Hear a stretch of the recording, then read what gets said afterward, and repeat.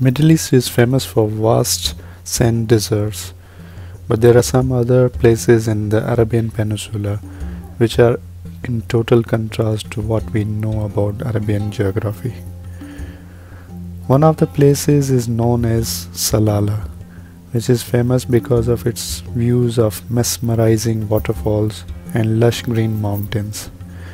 We started our journey to Salalah, which is some 1300 km away from Abu Dhabi. However, we ended up traveling some 2600 km to explore more of Oman.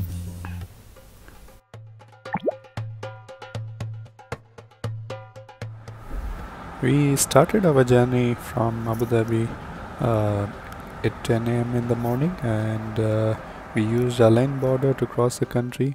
There we are charged with at UAE exit we were charged for 125 dirhams, and that is for the car, I'm sure.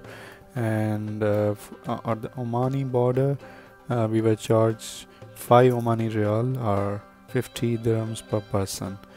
Actually, for the car you need to buy insurance, but since we had an insurance, so we were exempt. But if you don't have insurance, it's always better to buy the insurance, which costs around 120 dirham. So our first stop after crossing the border is around 276 km, which is in Sohar. And after having refreshments or just a rest, we will continue our journey to Muscat, which will be around 200 km more, and we will stay tonight in Muscat.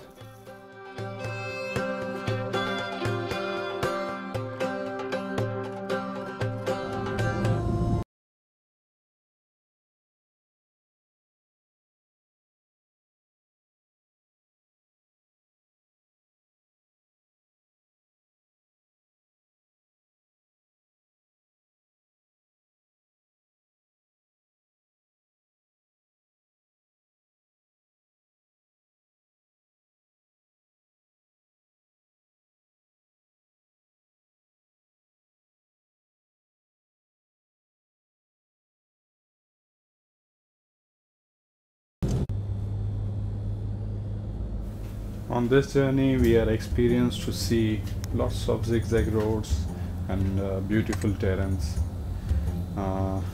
We have 4 friends together. This is Rahul, Hiren, Deepak, and of course myself.